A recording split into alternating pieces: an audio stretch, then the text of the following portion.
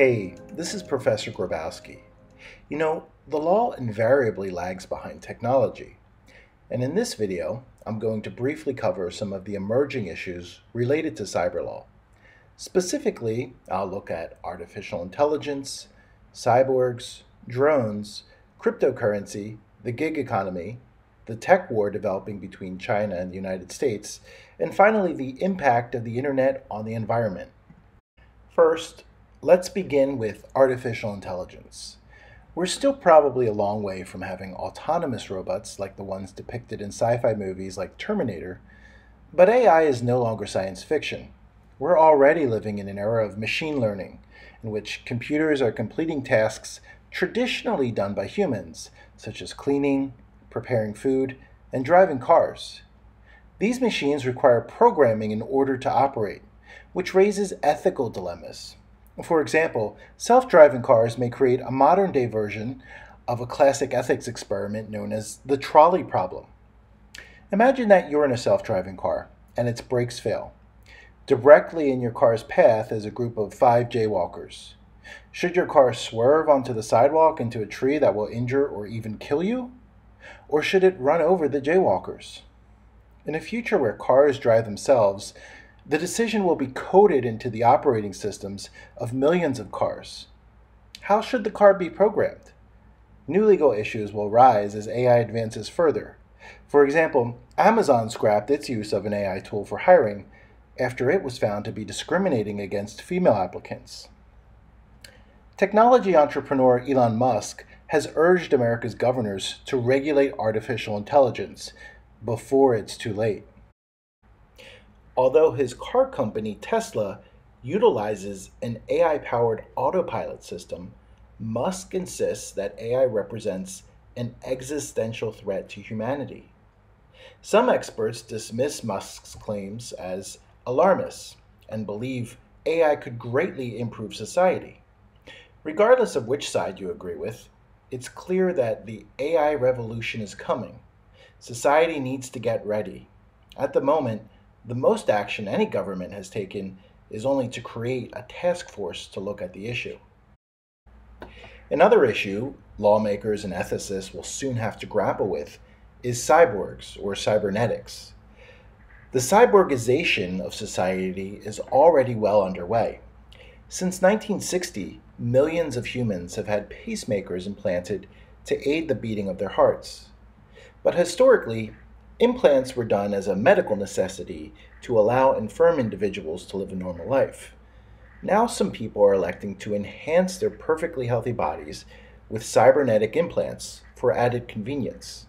For example, in Sweden, thousands of people have had a chip embedded under their skin, enabling them to pay for items or to unlock doors simply by swiping their hand. As cyborg technology advances, devices could be implanted to provide enhanced motor and cognitive abilities.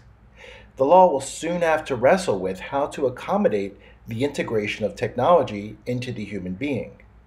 For example, how should the law respond when the abilities of cyborgs surpass those of the general population?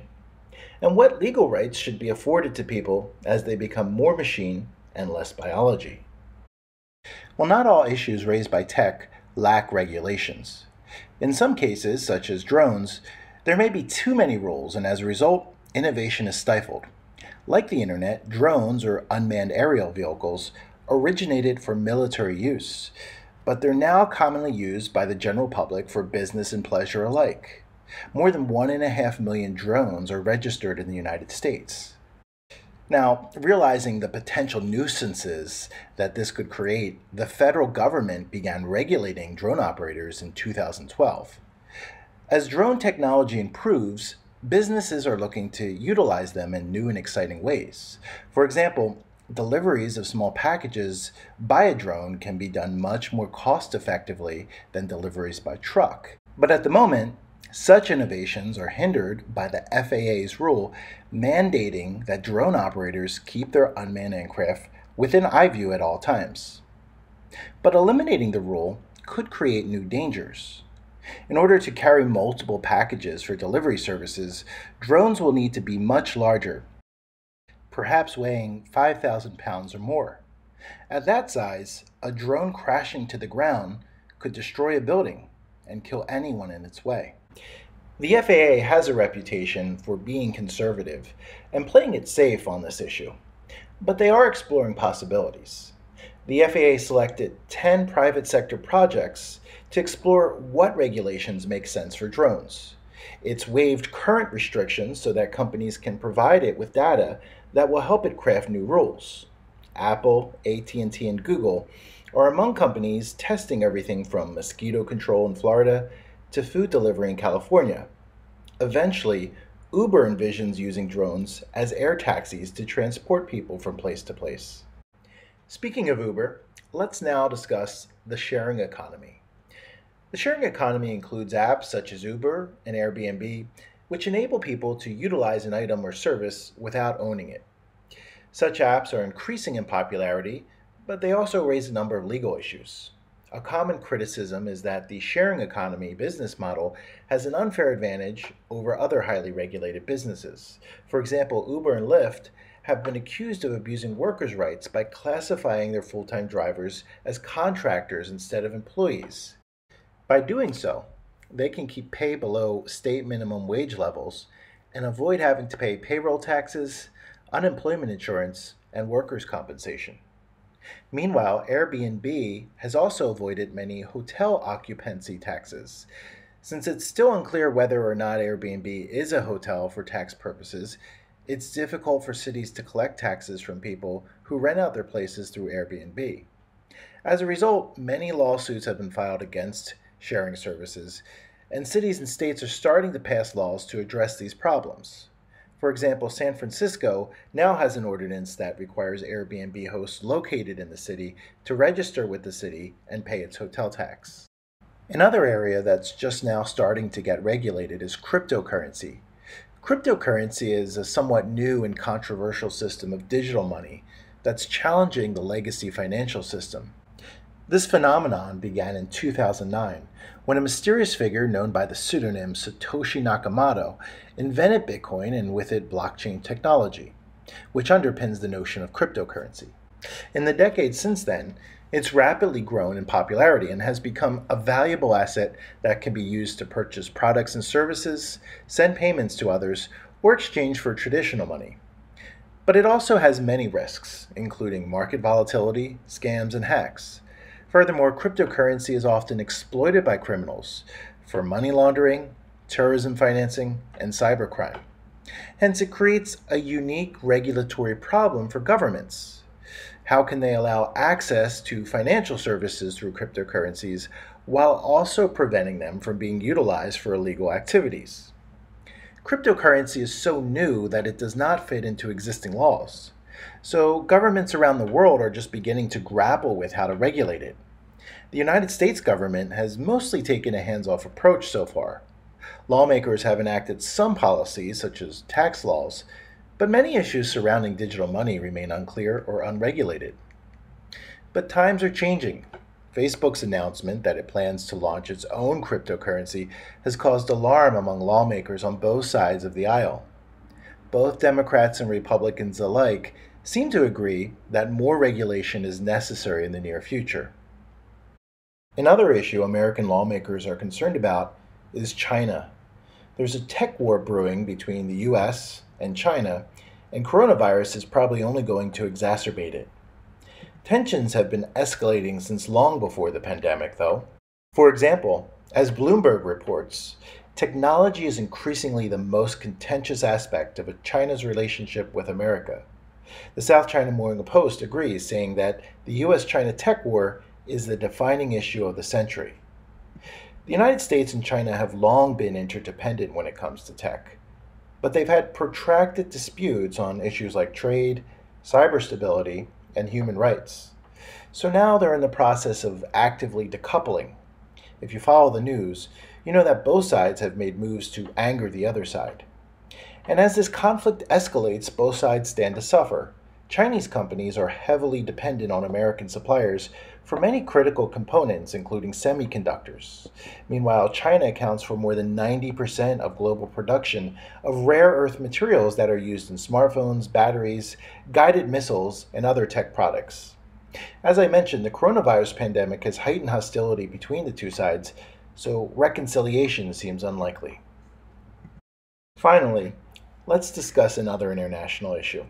That is climate change.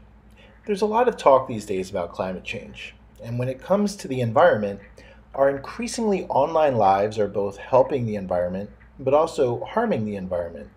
On one hand, the internet can significantly cut down on carbon emissions by allowing workers to telecommute from home. Think about it. Work commutes, paper waste, and office buildings are among the largest sources of pollution. Companies such as Dell have been able to significantly reduce their carbon footprint by allowing many of their employees to work from home. Unfortunately, most of the stuff we do on the internet is not productive. In fact, it's often a waste of time and a waste of the environment's resources. In the past, we would be reading books, playing catch, or socializing with friends.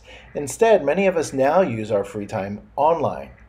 We use social media, we play video games, or we watch Netflix. The average American spends 5.5 hours a day on their smartphones alone, and that includes a few hours on social media. So our irresponsible internet use is outweighing the benefits of things like telecommuting. Keep in mind, the internet involves more than just our devices and the energy required to power them. It also requires the storing and transmission of data to and from data centers, which require a lot of non-renewable energy. By 2030, the internet is projected to be responsible for 20% or more of the world's carbon emissions, making its environmental impact worse than any country on Earth except for the United States, China, and India. In other words, as the internet progresses, our environment will suffer more.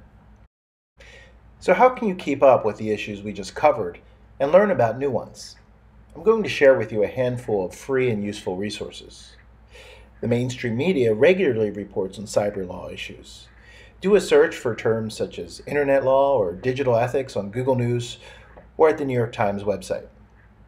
Several tech blogs regularly report on the latest legal developments and controversies. Check out blogs such as TechCrunch. If you're into podcasts, the Cyber Law Podcast is a weekly podcast on the latest events in technology, security, privacy, and government. It's hosted by a cyber attorney who's joined by expert guests. There are helpful advocacy groups and think tanks keeping an eye on the latest developments too. One of them is the Center for Democracy and Technology. Their website has updates on trending issues. Another great organization is the Electronic Frontier Foundation, which also has a blog on online speech regulation. Several prominent universities engage in cyber law research and share their findings with the public. For example, Harvard's Berkman Center for Internet and Society has a free e-newsletter on the latest issues in cyberspace. Lastly, the National Conference of State Legislatures tracks proposed state laws related to the internet and technology on its website. Be forewarned that many of these researchers, journalists, and organizations have their own political agendas and biases.